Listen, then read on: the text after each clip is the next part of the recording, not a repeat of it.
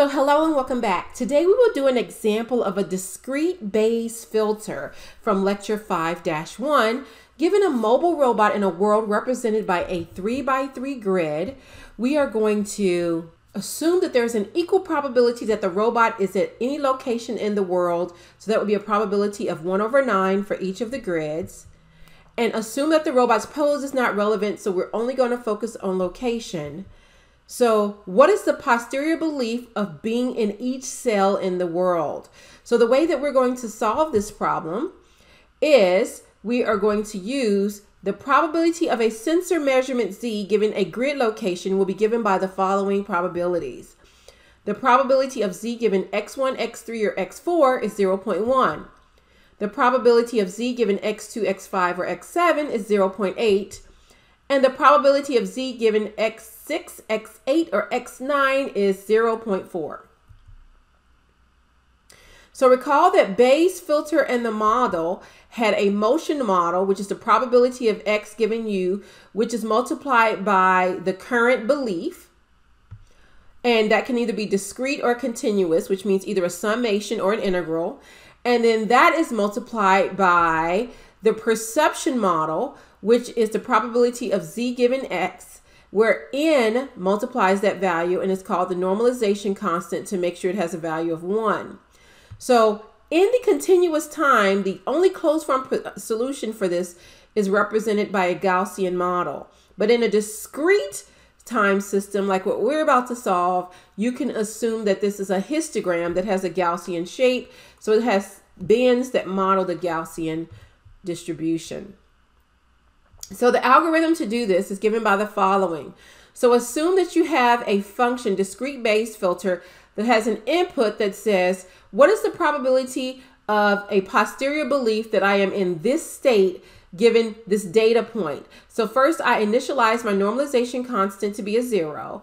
And if my data is a perceptual data, such as Z, then I have a for loop that says, the next possible posterior belief state is based upon the probability of Z given x given the current belief of x, and the normalization constant is equal to n plus the next posterior belief of x.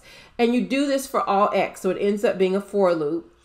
And then at the end, you cycle through the loop again and divide by n in order to get the normalization constant.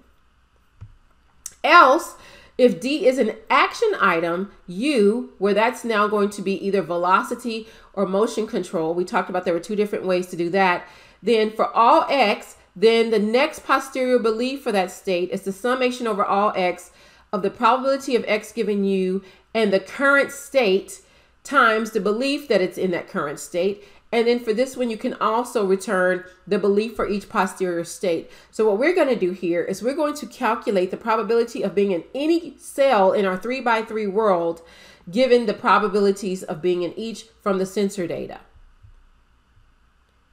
So now we're going to use Matlab in order to solve.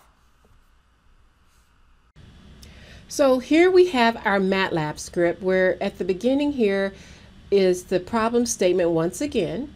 And then we have our problem variables. So we have our normalization constant set to 0.